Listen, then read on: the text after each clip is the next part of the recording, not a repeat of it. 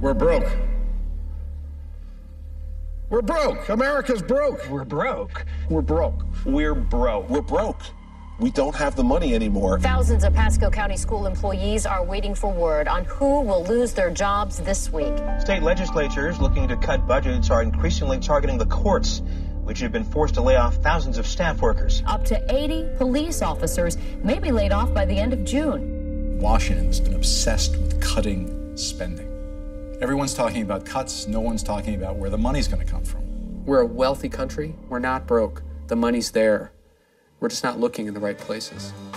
Schools are laying off teachers left and right.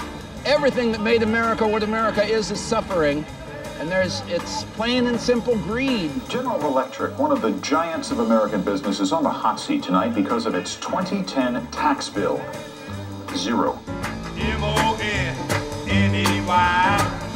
U.S. Uncut protests over the weekend. They again went after Bank of America because apparently they have a huge amount of profits and they don't pay much taxes. If they want to do business here, they have to pay taxes here. That's just how it goes.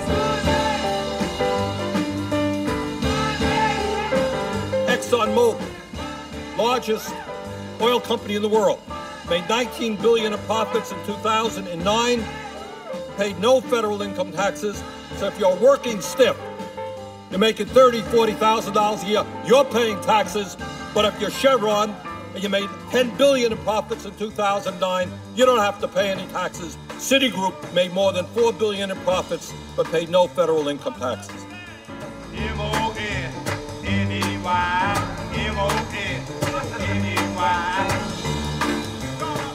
one sector of the U.S. economy is paying less, then either we run larger deficits or others are asked to pay more. It just shifts the burden to the average honest taxpayer, and that's what's so totally offensive and so totally unacceptable here. For me, the connection was just made about really how much these large corporations are getting away with. And, you know, we work hard, we pay our taxes, it's not always easy, and they don't. The losers, in effect, are all of us who have to pay more tax as a result of the multinational firms paying less.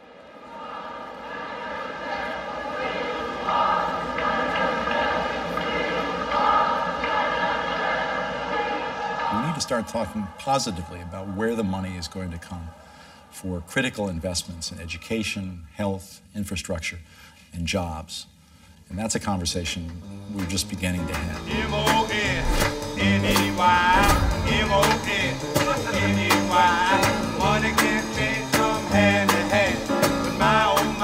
Tell me more about U.S. Uncut. What is the main mission here? U.S. Uncut is a grassroots organization that self-organizes through social media, and we call out corporate tax dodgers so that we don't have to go and cut valuable public services. We came to New York for the Bank of America Investor Conference, which we thought was a shareholder conference. Me being a shareholder of one share of Bank of America stock, we thought we'd be able to walk in, and because it would be public, it happens to be like a hedge fund conference. This is Kevin Stitt, Bank of America, Investor Relations. Before we begin Investor Day, let me remind you. Hey, I think we're taking off. Is there a way I could have that badge just for memento? I think I threw it away. Yeah, unfortunately, and I don't think we could give it to you. Yeah. Sorry about that. That's all right. You guys have a great day. Thank you, you too.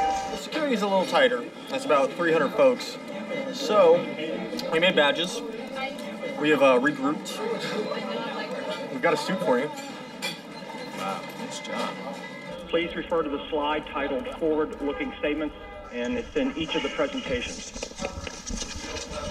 Bank of America, pay your taxes. When you don't pay your taxes, we have to fire firefighters and teachers and public servants. You're a tax dodger. At Bank of America, you're bad for America. Pay your taxes.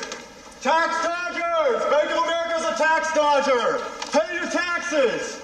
Pay your taxes. Do you pay your taxes? I do. Why doesn't this company? Bye.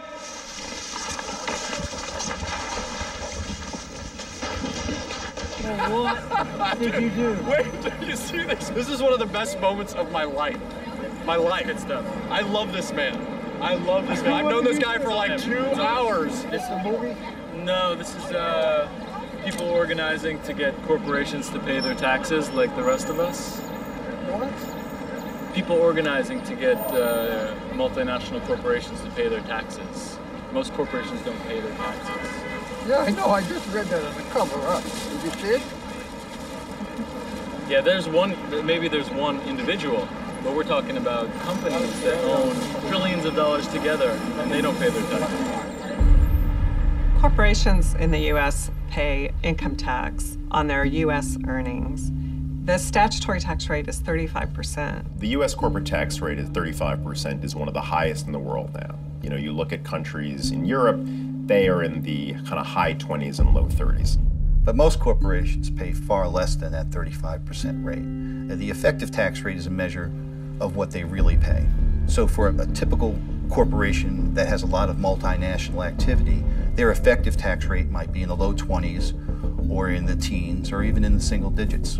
Some of them are paying a negative tax rate on their U.S. earnings because of the things they're doing offshore. They're playing all kinds of games to reduce their U.S. income tax to ridiculously low levels. The issue of companies shifting income ultimately to tax havens should really be at the top of the agenda right now. Somewhere on the order of $70 billion a year are lost to the U.S. Treasury just from offshore tax shelters. Offshore financial centers are typically small countries with few natural resources. They've created a business-friendly environment, business-friendly laws in order to attract foreign capital.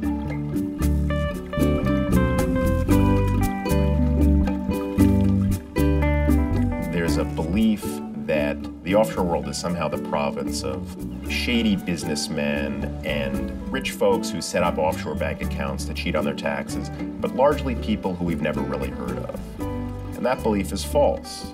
Basically, every major technology company and every major drug maker in the U.S. relies on the offshore world for a very significant portion of its profits.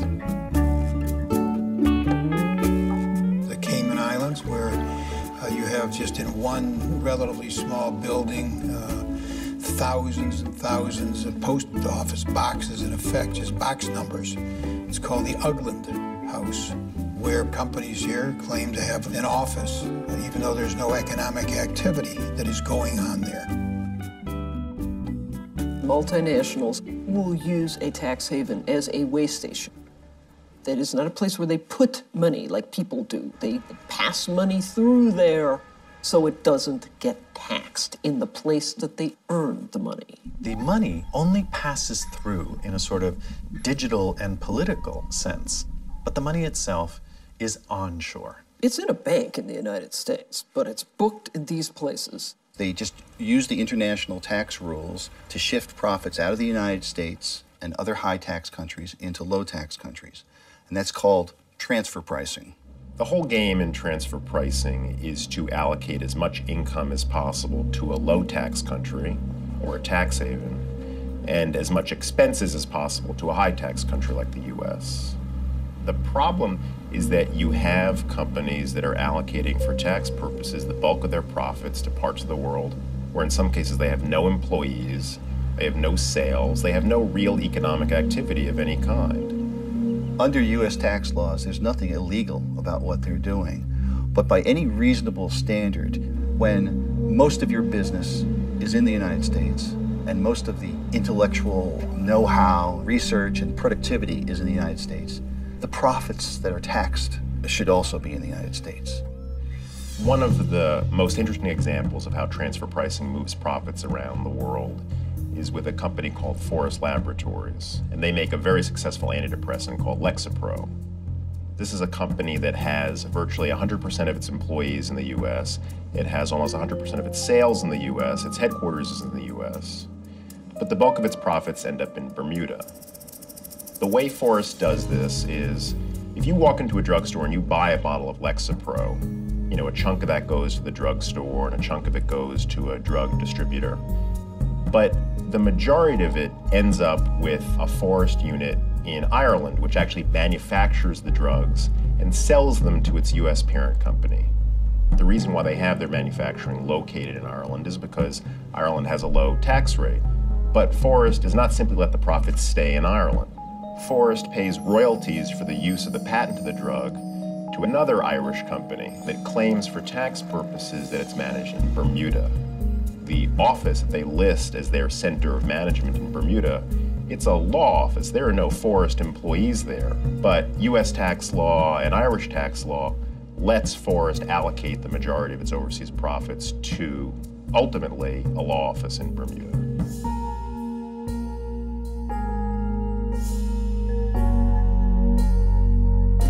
Every major pharmaceutical company is engaged in this practice.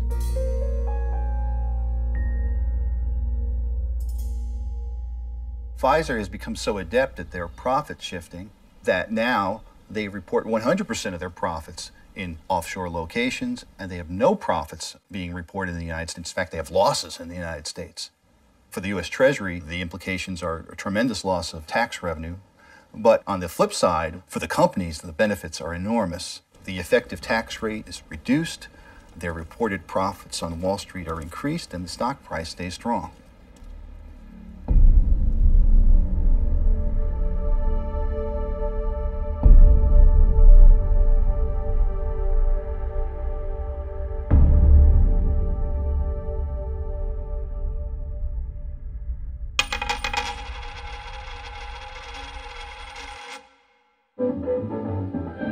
The drilling is done with power and equipment from big barges, tied up to the well platforms. I have to speak Spanish because 92% of Creole's employees are Venezuelan. Ever since really the period of globalization, that's when the big growth of offshores happened. In the 1960s, American corporations were beginning to really expand internationally. Isn't that delicious? We were also engaged in the Vietnam War. And this posed a very serious economic problem for Lyndon Johnson. We were taking too much money out of the country to pay for the war. If the money goes out of the country, your balance of trade numbers go bad, and we had to somehow make the numbers look better. So Johnson imposed capital controls. If you wanted to take money out of the country, you had to get a permit from the Treasury Department. The corporate community was absolutely furious that they were being restrained, so they kicked up a huge storm, and a kind of compromise was negotiated where companies could avoid paying tax on foreign income as long as they kept it offshore. American law says you can defer recognition of your active business income. That's deferral, as long as you don't bring it back to the United States. So if it's offshore, it stays untaxed until you bring it home. And all of a sudden, there was an explosive growth of offshore banking. By today's standards, that offshore activity was relatively modest. We've come a long way since then.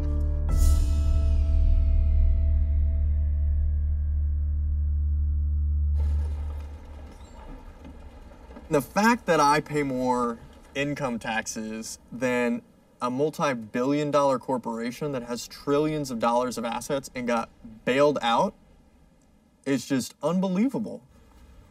You get really angry, but you also get really inspired. You're like, oh, that's what's going wrong. That's why we're laying off police officers and teachers. It's not just that government doesn't work, it's that government doesn't work if you don't pay your fair share.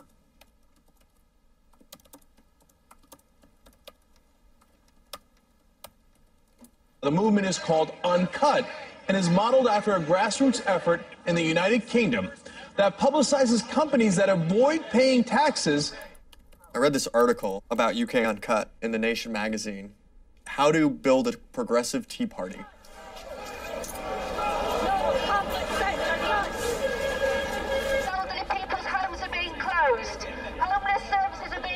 People in this country are incredibly angry. UK Uncut actions have basically involved people around the country using social media to... I immediately get on Facebook and start a group. Send it out to a bunch of my friends. A little while later, I noticed this person, Joanne Gifford, online. She was like this really level-headed, reasonable person. She's a soccer mom from Napa, California. I read the article in The Nation, and I was so jacked up about it that I went right to Facebook to create a group. And I'll be darned if Ryan wasn't a step ahead of me. Joanne sees this guy, Carl, from Mississippi on our site. And Carl is posting all over the Facebook page. I started a Facebook group, webpage, Twitter account. I just intended this for people in Jackson, Mississippi to have a local protest. And then folks all around the country said, I want to do something in my community too. My professor, she was reading one of my blogs and I was talking about how we have to do something. And she said, I just heard on the radio about US Uncut. And I just said, let me post it on Facebook. And that same night, 2 of the students immediately said, I'm in. A friend through Facebook posted that there was a national movement called Uncut, and that we had a group of people gathering in Chicago in front of Bank of America, and without a blink of an eye, I said, I'll be there. I found like the local US Uncut chapter guy, got in touch with him. He didn't have time, so I took over the chapter. It's basically me getting in touch with everyone organizing events. I heard about it on the radio, and I wrote, in scribbly handwriting while I was driving, usuncut.org. And it was just about the time that Wisconsin was happening with Scott Walker, and I got so upset. I was like, I can't sit around and scream at my TV anymore. I actually have to get out and do something. We spend a lot of our time complaining about the people that are making the policies. We're not looking inside ourselves and saying, how have we contributed to this ending up the way it is? It's because we didn't keep the pressure on. So that's what drives me, doing something to make a difference.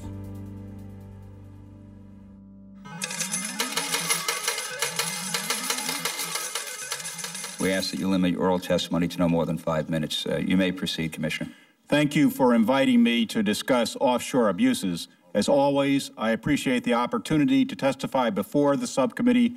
In particular, I appreciate your strong support for strengthening the integrity of our tax system and for enhanced enforcement. The IRS rules are extremely squishy, and the IRS has very limited resources. The private sector, businesses, have enormous resources. They have an army of consultants, lawyers, economists. When I worked at Arthur Andersen, I worked in the big tax department. The whole thing was reducing the effective tax rate, reducing the effective tax rate. Corporate tax abuse isn't something that corporations are just inventing on their own. They turn to experienced outsiders, not only lobbyists, but also law firms and accounting firms. So their ability to operate on the boundaries of the law are continually improving.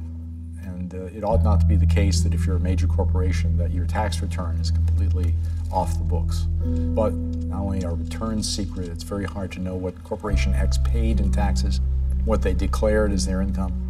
The argument that the IRS and the companies have made is that this is competitive information. If there were complete tax certainty, the income defense industry would collapse. In 1913, when the federal tax code was first put into place, it was only a few hundred pages. Today, the US tax code is 72,000 pages. It is full of loopholes, contradictions. If one can master those 72,000 pages on behalf of one's clients, one can literally drive a semi-truck right through the openings that are created in the tax system. The industry has an interest not only in mastering those pages, but maintaining the complexity and adding to it. It's not uncommon in the tax writing committees in Congress to have the same income defense industry that navigates through those pages, supplying draft paragraphs that are incorporated directly into the pages on behalf of their clients and the interest that they serve. Over the years, it's just become more and more common for the revolving door to swing between private business and the IRS. So it's sort of like a fraternity now. The people who specialize in transfer pricing at the IRS have a way of becoming the senior officials at Price Waterhouse or the accountants at KPMG who are in charge of the transfer pricing practice. This subcommittee has shown impressive leadership in combating abusive tax shelters and those who play fast and loose with the tax code. I know that you have a full morning, so I shall be brief. The U.S. tax administration is complicated by the rapid pace at which... There is some evidence that the IRS is kind of ratcheting up the pressure. They've sort of reorganized some of their enforcement mechanisms. But there's a school of thought that you could double the number of IRS agents and attorneys to look at this stuff. And And fundamentally, it's very difficult to enforce a system that is based on a series of made-up transactions. Google, for example, allocates the bulk of its foreign profits ultimately to Bermuda. 2003, before the IPO, Google entered into a contract with an Irish subsidiary of Google. That is, essentially from an economic point of view, entered into a contract with itself, under which the Irish subsidiary acquired the rights to Google search technologies for a geographic region that encompassed all of Europe and the Middle East. The Irish subsidiary has to pay something to the US for those rights. And the whole game in transfer pricing in that type of a transaction is you want the offshore unit to pay as little as possible to the US parent. So Google put a transfer pricing arrangement into place with its Irish subsidiary, and then went into the IRS and said, essentially, we'd like you to bless this price. Those negotiations went on for 3 years, and in 2006, the IRS signed off on that price. And so by 2009, Google Ireland was deriving $11 billion in revenue a year from those search technologies. That $11 billion would be subject to Irish tax, but 12.5% really isn't good enough in this business. And so Google Ireland paid the money out again to itself in the form of royalties that ultimately end up in Bermuda. And so the bottom line is that Google overseas, which operates in countries like France and the UK and Germany, countries that have tax rates of 25, 30, and 35%. Overseas, its tax rate is a little over 2%.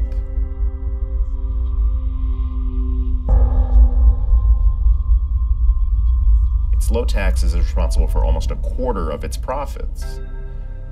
If you take Bermuda out of the equation, $100 gets knocked off of Google's share price. As we speak, Facebook is setting up an arrangement that will move profits from Ireland into the Cayman Islands.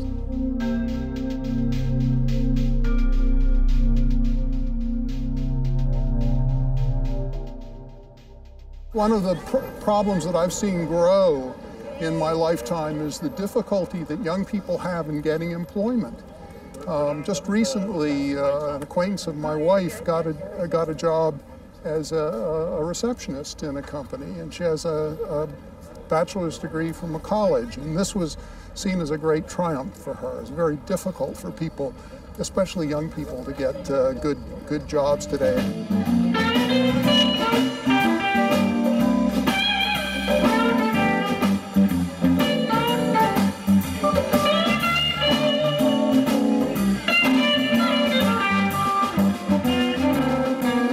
I'm surprised that things are the way they are right now, the way this economy is. Because you grow up and your teachers and your parents, they're like, well, you know, go through school, make sure you read and do what your mama says and eat your vegetables and brush your teeth and do your homework. And you're gonna go through college, you know, you're gonna get your degree and you get in the real world and start making dollars. So I said, all right, and I got good grades, man, and I studied through school and like I hardly ever slept. I did a bunch of extracurriculars. I worked at the radio station, and then I got out of college. It's like, where are the jobs at? You know? I work 3 jobs. My rent's $450 a month. I can't pay my rent. Meanwhile, Exxon Mobil, GE, Bank of America, Citibank all collectively owe $0 in federal income taxes. It's not a matter of redistributing wealth. It's simply a matter of making sure that the folks who owe taxes to the U.S. government pay their fair share in taxes, just like everybody else. U.S. Uncut is protesting in 50 major U.S. cities today after 2 weeks of organizing. We're meeting up in DuPont Circle, and from there, flash mob Bank of America, and we're talking about bankrupting America. How many people are going to this? A lot. A lot of people are going to pretend to be working at a bank. We're just getting in other people's ways. What if they want to go cash their check, Mommy? Did anyone hear me? No. Somebody needs to grab the PA system. Can people rock and roll?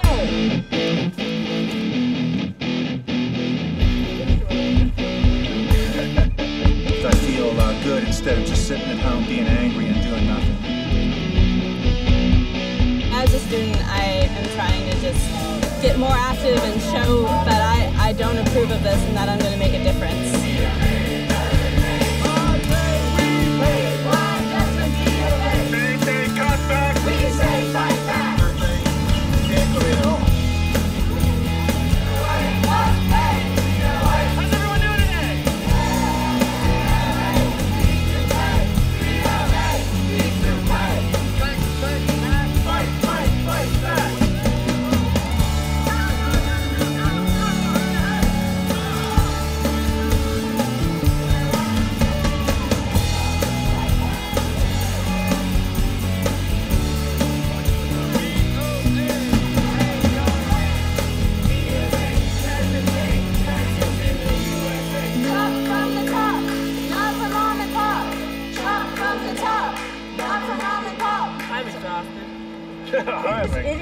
It's a little bit like giving birth, you know, when you're done, you're like, oh my God.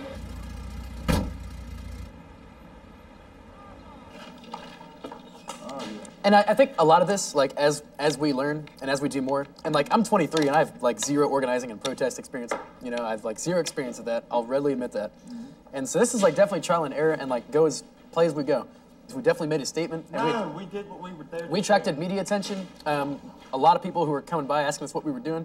We did a good thing today.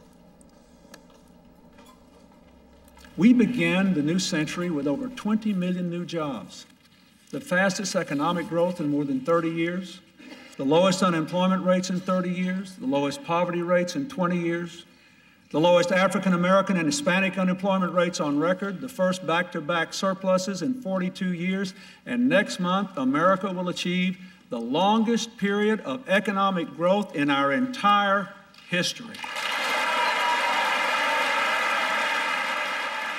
In the year 2000, America had a budget surplus of over $200 billion. By the time I took office, we had a one-year deficit of over $1 trillion and projected deficits of $8 trillion over the next decade. When the deficits were created, the trillion-dollar deficits were created, part of it was from additional government spending. Our war on terror begins with Al-Qaeda, but it does not end there.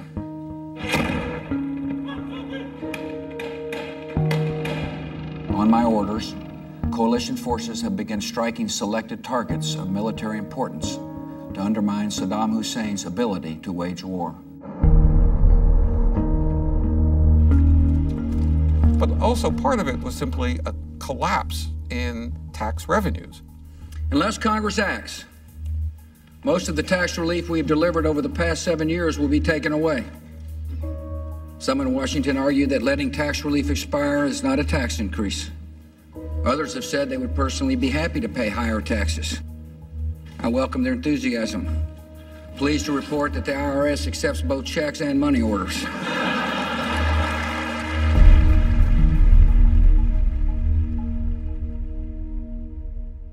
There's a large structural deficit whereby the government of the United States simply spends more than it collects. There are individual programs that can be cut, but when you're looking to save hundreds of billions of dollars a year to close the deficit gap, unless we reimagine the U.S. government providing services at the level of a 15th century government, you're not going to be able to do that on the back of spending alone. I'm pleased that Senator Reid and I and the White House have been able to come to an agreement that will, in fact, cut spending. Republicans had secured the largest spending cuts in the history of the government, $38 billion, nearly two-thirds of the way to the $61 billion they had been fighting for. All of our social services are being slashed, hacked, and just literally put to death. It's crazy that we're cutting the money available for basic services. We've had enough. Our public services are getting cut. Threw my pennies in a wishing well, but all they did was fall. Now I'm stuck here with my hopes by the fountain at the mall. Everything used to be so easy when everything was just for now. Over time, the federal government has become a bigger source of support for all kinds of local and state expenditures. And state and local governments are starved for revenues. A loud crowd inside the state capitol protested proposed cuts to K-12 education, libraries, and mental health facilities. Ohio may even resort to drilling for oil in its parks to generate revenue. Drive around the city of Vallejo, and the first thing you'll probably notice is all the potholes, several closed fire stations. We have more murders in Chicago we have had thus far than there have been in the whole country of Iraq. And we want to cut our police force right now. Is that a good idea? Why is it that states have these big budget gaps? That gap is between 100 and 200 billion if you add all the states together. It has to do with the fact that sales taxes are down because people aren't buying as much stuff. Income taxes are down because their incomes have gone down. Capital gains and income from investments have gone down. And then states have been giving corporations all these tax breaks. That's why there's a budget gap. It's not because expenses are out of control, it's because revenue has been lost. There's all this revenue out there for the collecting if there was the political will and leadership to do it. When leaders are faced with big deficits, they sometimes have to raise taxes. No. You even approvingly cited a tax increase passed by the Democratic state legislature. Question, doesn't this show that sometimes raising taxes is necessary? No, I don't believe in raising taxes. You would not negotiate on raising taxes? Absolutely not, because it's not the problem. Say you had a deal, a real spending cuts deal, 10 to 1, as Byron said, spending cuts to tax increases. Speaker, you're already shaking your head. But who on this stage would walk away from that deal? When you raise your hand, if you feel so strongly about not raising taxes, you'd walk away on the 10 to 1 deal. 10 for 1. 10 for 1. I mean, everybody would not go for that. That if was, it was 10 that was to pathetic. 1. That was pathetic. When they take that attitude, they are really saying, you know, I want to win this primary. They are saying that the country be damned, I want to win this primary.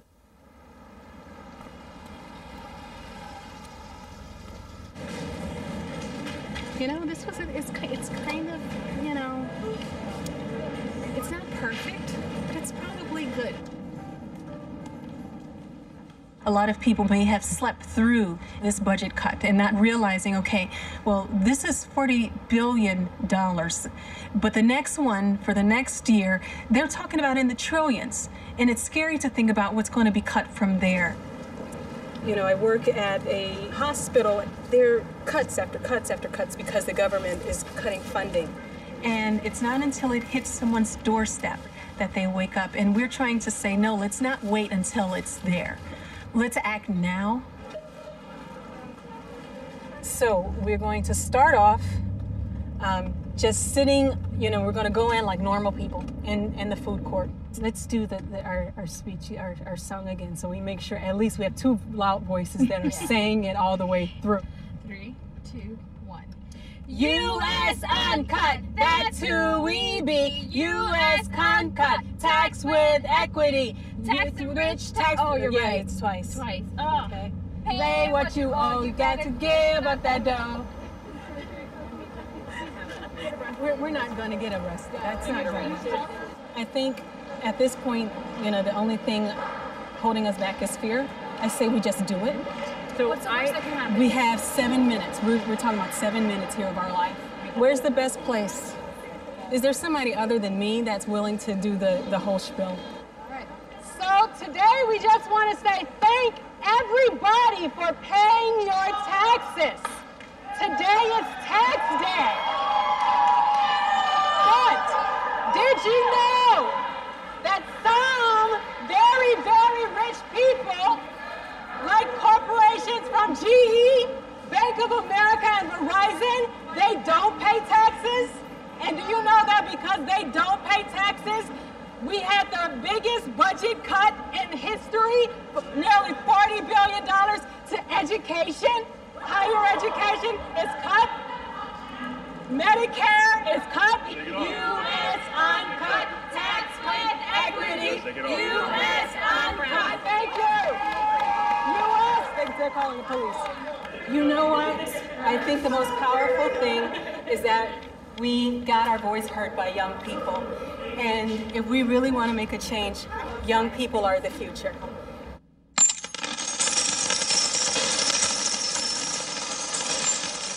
At this defining moment in our history, the question's not, are you better off than you were 4 years ago? We all know the answer to that. The real question is, will our country be better off 4 years from now? How will we lift our economy and restore America's place in the world? Here's what I'll do as president.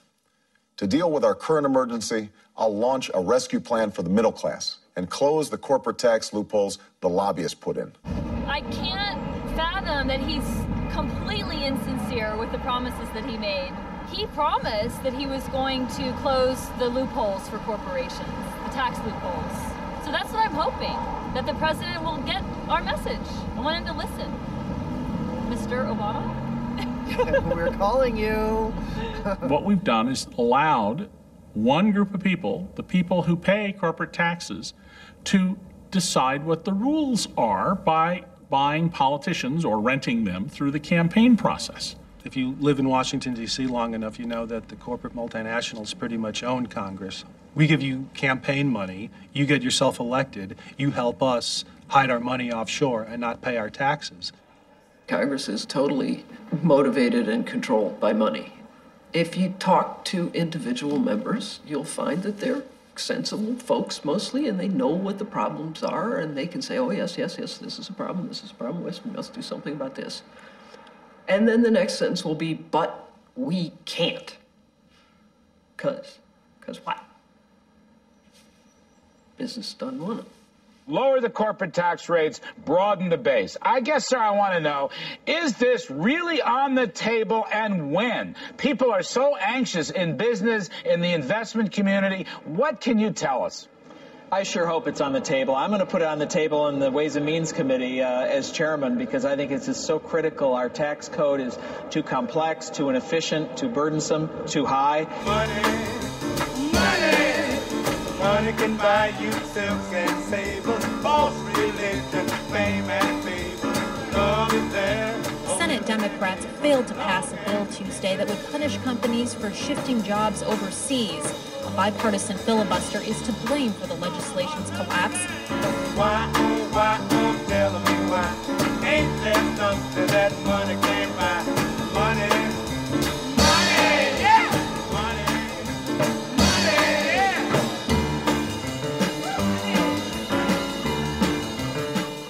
Members of Congress are constantly running for re-election. They depend on corporations, and now the Supreme Court decisions give them rights to give them even more money. The Supreme Court just said in Citizens United that companies have the same rights as people to contribute to campaigns. Breaking news from the Supreme Court, a ruling that appears to open the floodgates for corporations and labor unions to use money from their general treasuries to pay for advertising campaigns. David, I've just come from the courtroom. What the Supreme Court did today is overturn a century of laws and practice in America, taking the restrictions away, saying that corporations can use their vast treasuries to spend money to support or oppose candidates in political campaigns. Campaigns run on money. The reason they run on money is because television time is very expensive. The last couple of presidential elections were billion-dollar elections.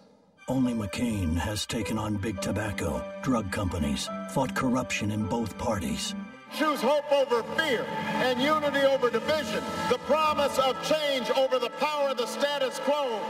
I think Obama has a hard set of choices to make. You know, this is a real world, and he has to live in it. And if he's going to be president, he has a lot of money that he has to raise. And he'd like to raise it all from $50 and $100 contributions from the man on the street. But at the end of the day, he's competing. Sort of follow the money. It comes from these major interests. And they're not doing this for charity. They're doing this for political influence. We go together like a little limb. Good old George and a country song. We go together, birds of a feather. Ram-a-lam-a-lam-a, right or wrong. We go together. Wouldn't you say we go together? Like dark clouds rolling in the pouring rain. We go together like news and weather. Forecast says eternity. We go together, what's so for better? It will be just you and me. We go together. We want an economy that's fueled by what we invent and what we build. Nobody understands this better than Jeff Immelt. President Obama appointed Jeffrey Immelt, the CEO of General Electric, to his council on jobs and competitiveness. He understands what it takes for America to compete in the global economy.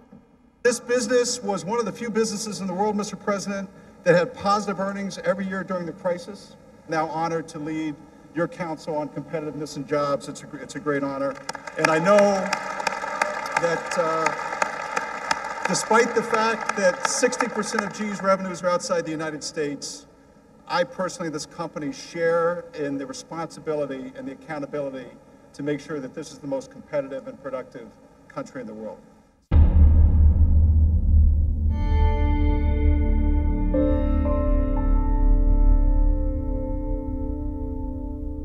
CEO CEO Jeff Immelt defended his company before the Economic Club in Washington, arguing the company has done nothing wrong.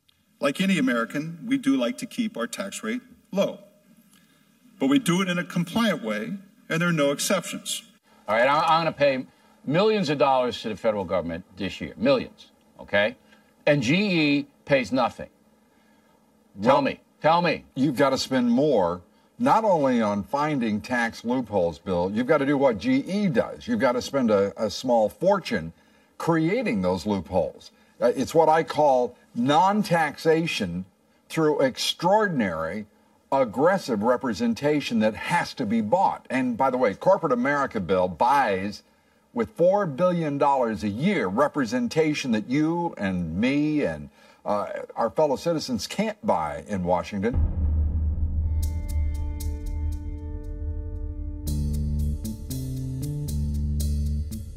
The scale of this activity has exploded in the last decade. So there's just an enormous increase in the number of folks in Washington whose sole mission is to influence congressional outcomes. You know, the genius about offshoring is you don't have to convince the American public of anything. All you have to do is convince the chairman or the ranking member of a couple of committees on Washington. And that's what these campaign contributions are, all the trips on corporate jets, the golf outings, the jobs when you leave, like Senator Phil Gramm, who left the Senate Banking Committee and becomes a vice chairman of the big Swiss bank UBS. You know, we'll take care of you while you're in office, and we'll really take care of you after you get out of office. I want to read this out real quick, y'all, real quick. According to a bogus press release sent out early Wednesday, General Electric CEO Jeffrey Immelt was purported to have informed the White House the company would be gifting a $3.2 billion federal tax refund to Uncle Sam on April 18th, tax day, in a bid to secure its position as a leader in corporate social responsibility. It has the look of an official corporate release, the logo at the top, the almost perfect-looking website URL, and a top heading, GE promising to donate a $3.2 billion tax refund to help offset cuts and save American jobs. The Associated Press wrote an article based on the release that was picked up by several websites. Only thing, it's completely phony. The guys behind the prank, they call themselves U.S. Uncut. Activists Andrew Boyd and Justin Wheatus, who work with the grassroots group The Yes Men. I pay my taxes, why doesn't GE? That's where the impulse came to do this prank. Well, we call this creative activism. It doesn't just come from us. Every man in the street feels this sort of in their gut, that there's something very wrong here. And people are figuring out that the wealth is gathered somewhere and that trickle-down economics doesn't work. Did you get one of these yet? I can't grab anything. Oh, sorry. I'll take one. My grandfather worked at the post office, and my grandmother didn't work. She had 7 kids, and they did fine, and they were middle class in like a regular suburb and did well. The point is, under today's conditions, it's not just inflation, it's what's happened with globalization and what companies have achieved to make the ultimate profit with the result of just like the decimation of the middle class completely. So you can't just have a house and do what my grandfather did. The wages aren't the same, the benefits aren't the same. We were actually planning on staging a homeless shelter inside a bank to protest against cuts that are being made to homeless aid and homeless shelter aid that's being proposed right now. And so we walk 10 feet and there's people sleeping in a bank. So we didn't have to do much.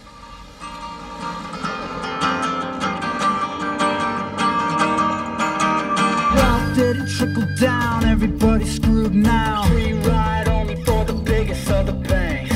They've made it well known, they don't want to pay for roads. Let me tell you something about our friends, B of A. Deadbeats, tax cheats, hiding money overseas. Someone that wrote to me recently, it's like a tea party, like quoted the forefathers, like, whoa, what would they think about you doing this when all you care about is like corporate greed? It's like, dude, the forefathers would not stand for corporations being in place of like a solid democratic government, because it doesn't represent the people. It represents the corporations, plain and simple. And it wouldn't be acceptable back then, and it isn't now, you know.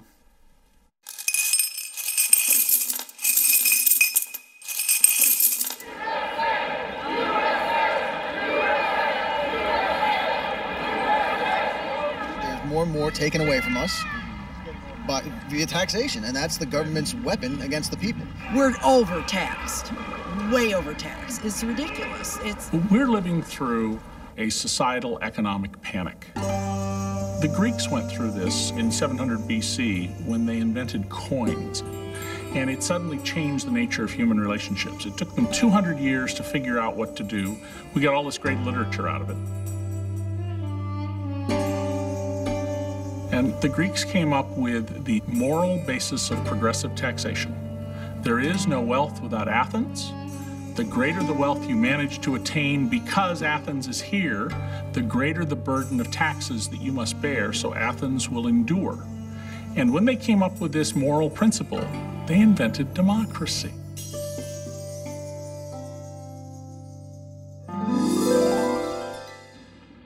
Don't look now, young man, but somebody has his hand in your pocket. It's the hand of big government. It's taking away about 4 months' pay from what your daddy earns every year, $1 out of every 3 in his paycheck. And it's taking the security out of your grandmother's Social Security. We're really coming to terms with this morning in America free lunch kind of philosophy that said, you know, you don't have to pay taxes, and taxes are not your civic responsibility. They're just the government taking your money. It is time to reawaken this industrial giant, to get government back within its means, and to lighten our punitive tax burden. And these will be our first priorities, and on these principles there will be no compromise. The main point here is the disconnect. Reagan convinced middle-class people that they could have their cake and eat it. They could pay no taxes and still get public services. Since 1981, the taxes as a share of national income has fallen by 25%. We've already run this experiment with tax cuts, and it hasn't paid off. We're seeing valuable investments in infrastructure, highways and bridges, and programs that people need to be competitive have been slashed to the bone. Everything that government does costs money. If the government can't collect taxes from its corporations and its citizens, it can't fund schools, it can't provide for military or police. A couple's home just burned to the ground while firefighters stood there and watched. Now, it's all because the couple didn't pay a $75 fee to the local fire department in rural Tennessee. And if a homeowner doesn't pay, firefighters won't put out a fire. The mayor says it's either pay for spray or everyone has to do a tax increase. Generations of American middle-class people have been told by their politicians not to make the connection. In this present crisis, government is not the solution to our problem. Government is the problem. Read my lips. I'm not going to raise taxes on middle-class Americans to pay for the programs I recommended. Read my plan. And I want to look you in the eye. I will not raise your taxes nor support a tax increase.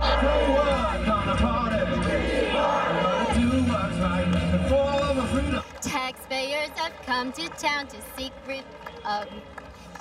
representation.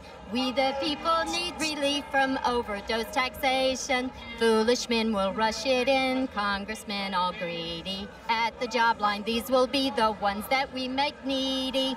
They've been told they're overtaxed. That's not true. They've been told they need tax cuts. They don't. They're paying way less taxes than any other middle class in any other developed country in the world. The thing that aids and abets this free lunch theory of life is the fact that the United States can borrow buckets and buckets of money from the Chinese and the Japanese for very low interest rates. Congress began this debate on whether or not to reduce corporate tax revenues to pay for our national security on the same day that our committee leadership, like our president, is meeting with the Chinese. The first question that needs to be answered in this debate is how much more America will borrow from the Chinese so that some corporations can pay less.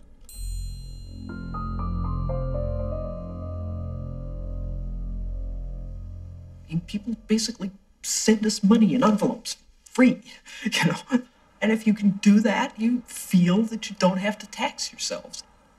So people ask, when's Congress going to wake up? You know, when is that wet fish going to slap them in the face? And the answer is when the Chinese decide to ask for 10% on their money.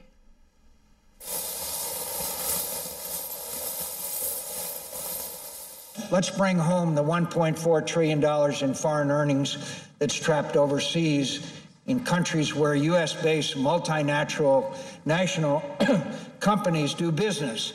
What the system does is it makes it very easy for you to earn income in other countries and not pay much tax on it. But you have to leave it deferred. You have to leave it booked in those other places. You can't spend it in the United States. You can't use it in the United States without paying residual tax on it. How does the U.S. company get its hands on the cash when it needs cash? U.S. firms simply borrow the money that they need if they don't have enough cash from the U.S. operations. And those borrowings, in turn, give rise to deductible interest expense. And that deductible interest expense reduces U.S. taxable income even further. But you can see where you can get yourself in kind of a pickle if you say, gee, I really want that money back in the United States.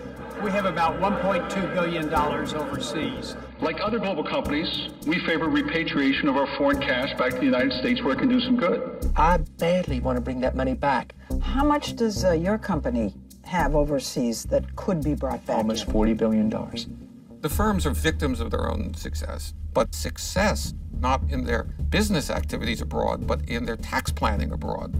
And they now want Congress to reward them by giving them a further bonus in the form of tax-free repatriation of all that money so that they can redistribute that to their shareholders and managers.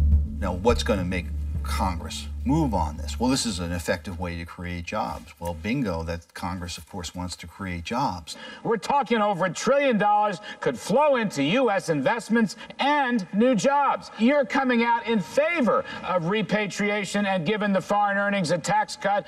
Tell me about your position, sir. Here we have $1 trillion sitting overseas, and I can't figure out one reason why we wouldn't want this money back in the country, being put to use in whatever way is best suited for the country by companies and by the government, rather than having to sit overseas. It just seems logical.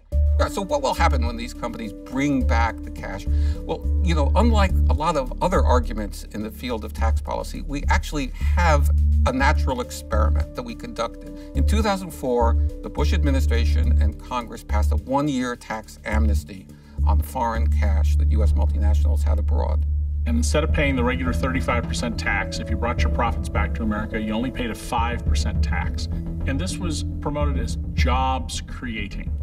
Well, 1/3 of the benefit, $11 billion of money back to the U.S. virtually tax-free, was by Pfizer, the big drug company. And what did they do the minute they got the money back home? They fired thousands and thousands of workers, and they used the money to buy back their own stock, which drives up the price of the stock, which makes the options owned by the executives more valuable. In 2004, we had something similar. It did not stimulate the economy in any meaningful way. Investors will be watching Merck a day after the drug giant announced 7,000 job cuts and some plant closings to save money. Ford's board is now considering a drastic restructuring plan that would close at least 10 plants in North America and eliminate between 25 and 30,000 hourly jobs over the next 5 years. Words, the adjectives are being used are massive and very large.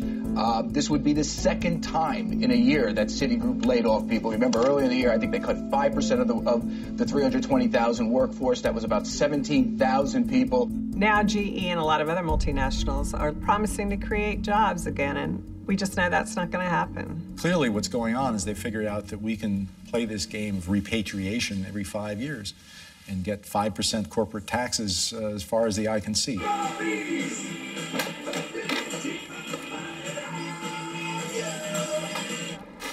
So we're going to an Apple retail store, Apple Computer. They are supporting the Win America campaign, which is an effort to bring back a whole bunch of money that they have stored in foreign tax havens, and to bring that money back and only pay 5% in taxes instead of 35% in taxes. Awesome, and we will meet up with you soon. So I think about 20 groups have signed up for an action today. Apple likes to be the hip, cool corporation, you know, that everybody loves. And a lot of the people involved in US Uncut have Apple products. But if they're going to steal money from our government. We're going to say, that's not okay. And I'm going to go and tell other people that are in your store, maybe buying products today, that maybe they shouldn't buy your products. Given the choice between grandma getting kicked off of Medicare and not having an iPad, you know, I think I'm going to go with grandma. Save our teachers, save our cops, collect the taxes from the top. And then make more money off of our backs. We think that's wrong. We think that they should pay a fair share just like we do. Hate the tax cheat! Hate the tax cheat! Hate the tax cheat! Hate the tax cheat! Hate the tax cheat! The new wave of protests in Madison hit the Apple Store in Westtown Mall Saturday. $1 trillion can be brought back into the United States at only 5% tax rate. They should be 35%. When protesters entered the store at Westtown, they first set all the computers to their website, then started passing out flyers.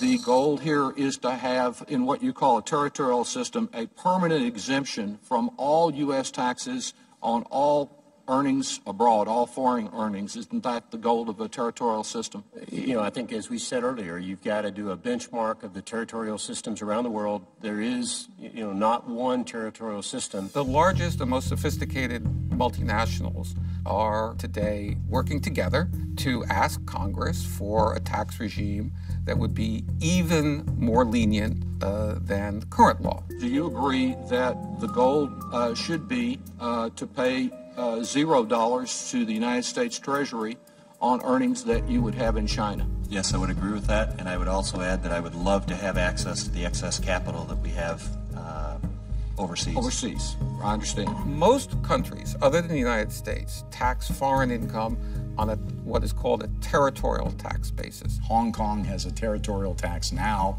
If you're a Hong Kong company, you're only taxed on the operations that actually exist in Hong Kong. They simply do not tax the international income. U.S. companies have a competitive disadvantage because not only do they pay, say, the Irish tax on their Irish source income, but then we have this bad worldwide tax system that makes the U.S. companies also pay U.S. tax on that income. We're the only country left with this worldwide system, and it really penalizes companies that are doing business worldwide, that are American companies. We are not the only country that taxes corporations worldwide, and we give a dollar for dollar credit. So if you pay the Saudis $1 of tax, you get $1 off here.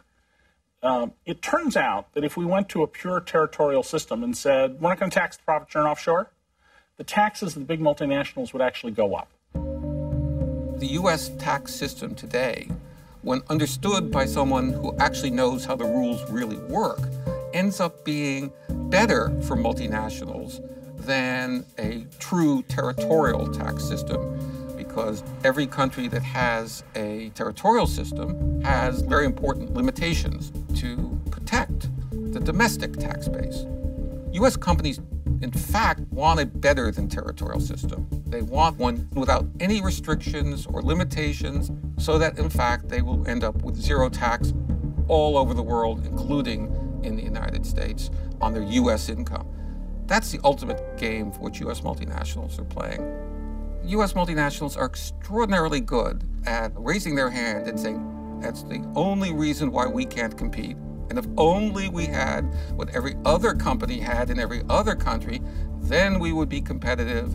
Somehow Congress never realizes it's nonsense when it comes from a multinational corporation. In fact, it's just a recipe for having a lot of our corporate tax base move offshore to jurisdictions without taxation, where we won't see any of that revenue, at a time when there's a stronger argument than ever before for having global taxation. We're trying to run in the opposite direction.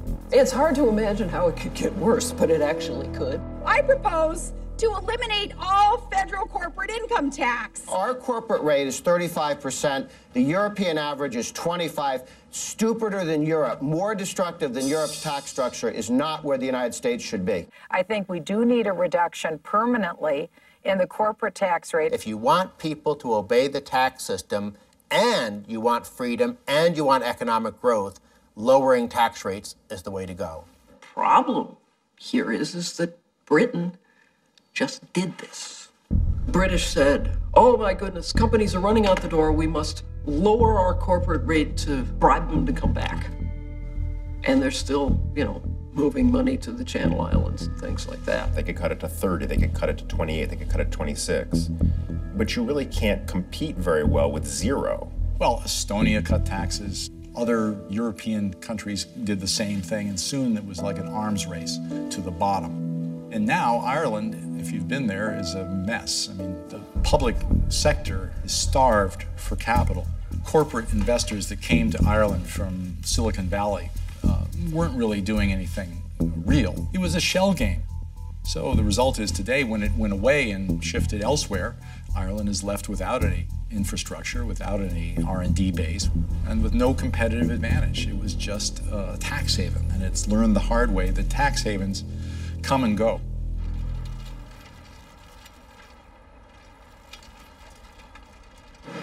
Looking good, looking good. Work it out. Halfway there. How are you supposed to bend your leg? Yeah. You just step it back. There you go. It's just very humorous to me as a small business owner to really even fathom believing that giving massive corporations and the richest 2% in America tax cuts is going to help me. It doesn't help me. The reason it doesn't help me and the reason it doesn't help actual small business owners is because small business owners do business with a handful of moderately paid people. So if the middle class doesn't exist or doesn't have any money, then we don't have any money.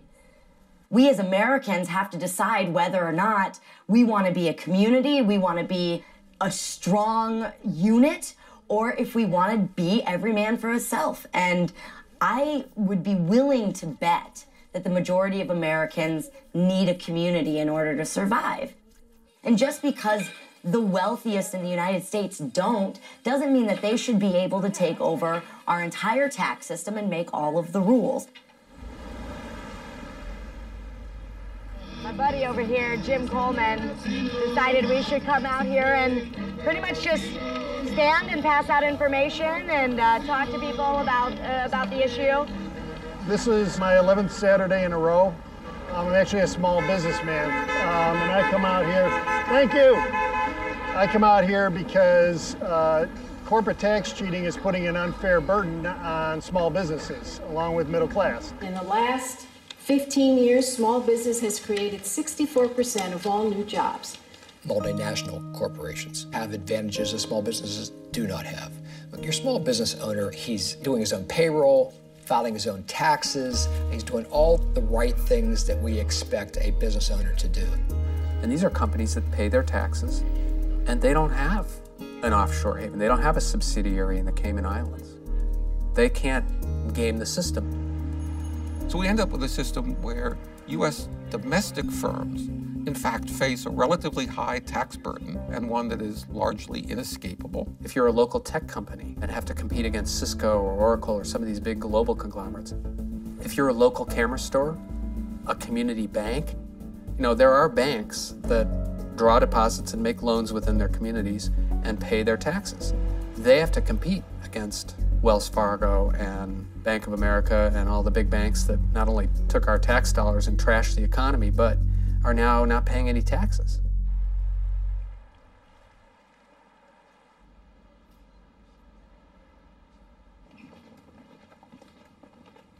We started our company back in 1980, and most of the people here have been working with us over 20 years. The main areas where we sell to corporate, we sell to commercial, and we sell to military. We draw from these inventories that we have around the world. For a C-130 part, we were quoting the U.S. government $1,000. Where Lockheed, we found out after, was quoting $8,000 for a quantity of 8 each. They were awarded the contract, and we weren't. $8,000 versus $64,000.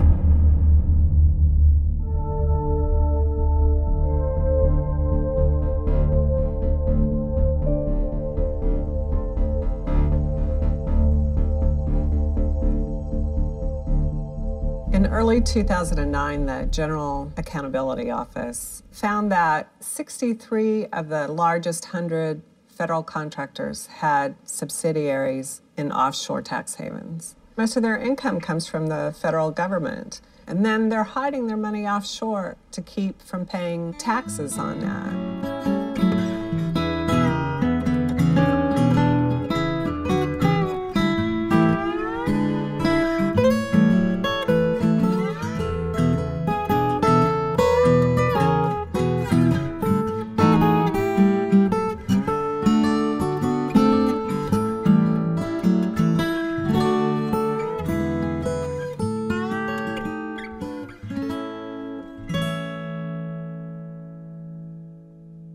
Here we are, selling parts, commercial, military, earning money from taxpayers. I mean, we're a small company. We're paying taxes. They should be paying taxes. How can our government allow these corporations to get away with that? I'm hoping that something will be done.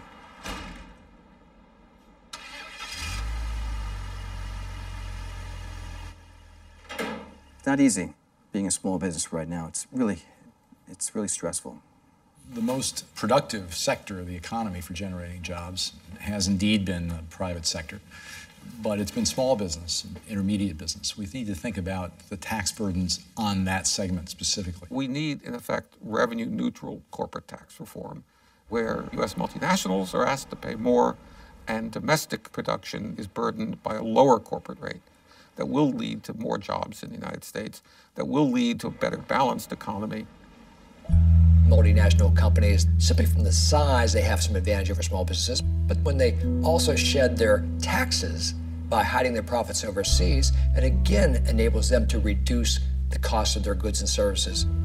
So if we do have a race to the bottom on all costs, then only the multinationals will be left standing.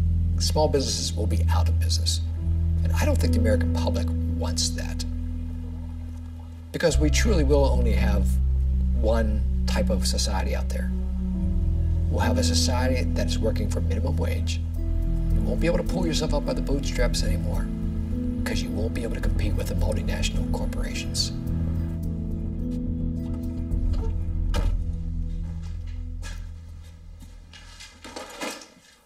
This is a boiler that we just put in a couple months ago, and I'm just checking things to make sure that it's still working right. This is what's cool about what I do is you know, this is something that's going to be here past my lifetime.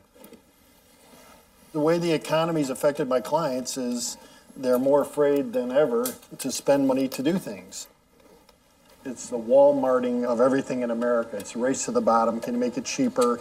There's no respect for quality work anymore. This is a skill that, you know, when I pass will go with me. And the way the economy is with construction, this is something that I would want to pass on to my son or my daughter. You know, you can't make a decent living doing it anymore. That's why I protest, is because I'm more fearful for what the opportunities are going to be for them in their life. Don't blame the companies. Companies have a fiduciary responsibility to their shareholders to legally maximize the after-tax rate of return. And I think that's great. Multinational corporations always come back with the same argument, that this stuff is legal, they're responding to the wishes of the shareholders, and they should do it as much as they can. But what's legal is not necessarily what's right. Apartheid in South Africa was legal in its day. Slavery was legal in its day.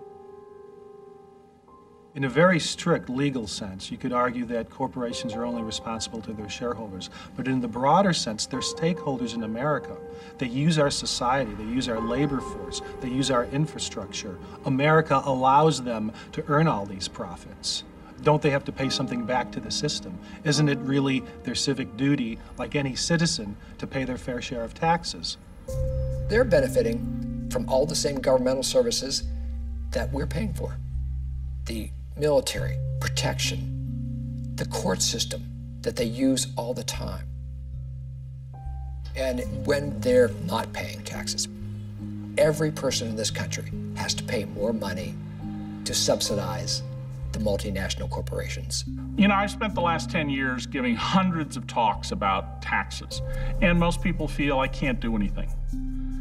Well, that's not a good thing to hear. This country got rid of slavery. Women got the right to vote. I have magazine clippings from more than a century ago where various ministers said the efforts to get child labor laws were the work of the devil. It's God's plan that these children should work in these factories. Well, we finally got child labor laws. We only make progress when people demand it. Frederick Douglass said, power concedes nothing. They need to have forces arrayed against them who are saying, no, we need to have a set of rules that are fair and reasonable for everyone, because those are the rules that will produce the greatest economic growth for all of us and the greatest social stability. I believe that we need to increase taxation on wealthier individuals and on corporations in the United States. I believe that our budget deficits would disappear very quickly. I think that combined with a little less adventurousness in our foreign policy. If we're going to support by far the largest military in the world, accounting for 43% of all defense spending in the world, if we're going to provide a minimal level of social services like Social Security and Medicare, it is inevitably the case that we're going to have significant taxes. Sooner or later, and you don't have to be a flaming liberal to believe this, we're going to need tax increases. And where are those tax increases going to come from? Well, you would think the first place Congress would look are where there are loopholes and abusive situations. Normally, I would say to you, with the lobbying power of corporate America, these laws would never be subject to change. But we are not in normal times. I'd rather pay less tax than more tax. But I'd also prefer to live in a country that doesn't go bankrupt.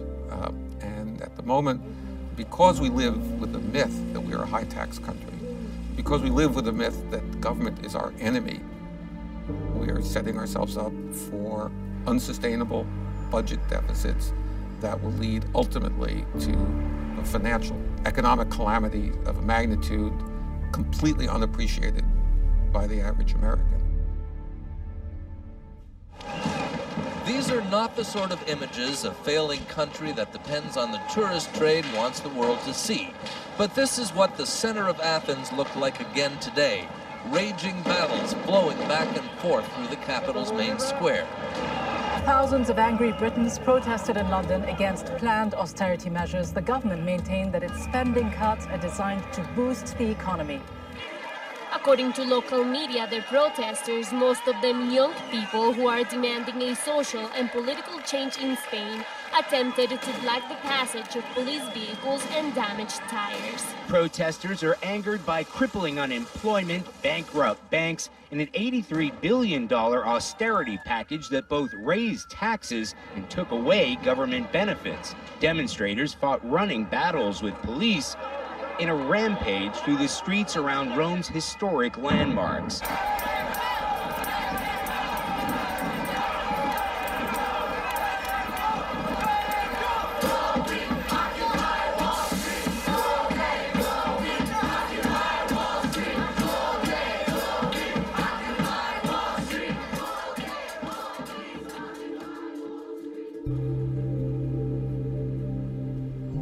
I think everybody wants to believe that the movement that comes along, the message you put out, is going to make the difference. You know, that's going to be the one thing. It's going to be the one that lights the fire. And I don't think that's what changes things.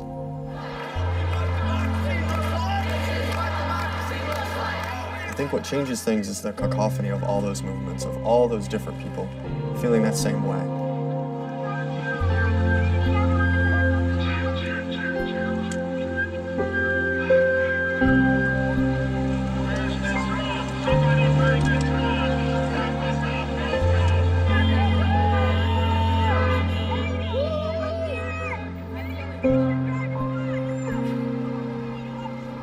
That's a sign. I feel like we did our part to stir things up, you know? And now it's manifesting itself in this. So I'm proud in the way that we started taking it to the streets and, you know, spreading really powerful messages virally on the internet. I actually believe that U.S. Uncut was one of the parents of Occupy. You know, we were out there a year before, and there were other groups. I mean, there were the Bold Progressives, there was Move On. I mean, right now, you know, a lot of the energy that U.S. Uncut has been drawn into Occupy because it's given us a 24-hour message board.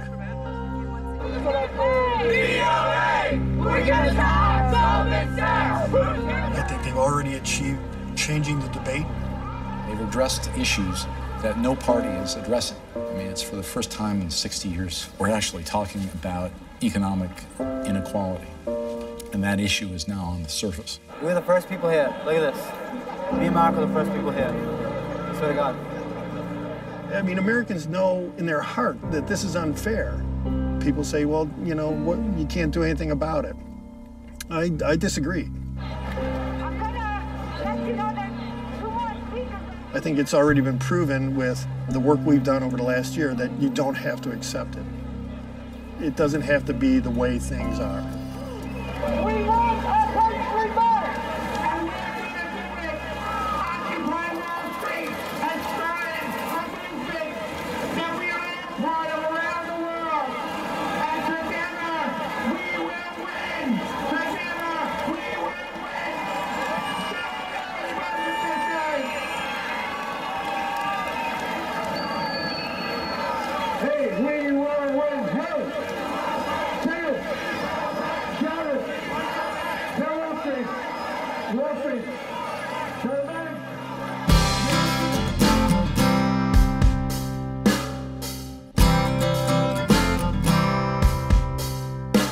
Don't you dare speak of the Commonwealth. To become every man for himself. Rich and poor, avoid in between. Raise a wire gate communities. The wealthiest anomalies with their own privatized police, while the silent majority will say it's for the best. Obey the corporate American dream.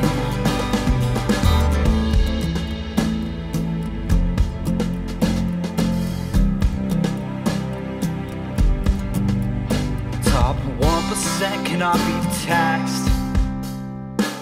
They'll take it all, they'll give nothing back. No way in hell you had that wealth without the help of anyone else. Home of the brave, land of the free, with all the greed, austerity. There's no such thing as crime when your collar's white. The jails are full of petty thieves, but you will hear the 99, and we will see you in the streets. And they'd appreciate your vote while you get cynical. Whoever said a thing would change. He said yes we can. He said oh yes we can. I got permission from the corporate state.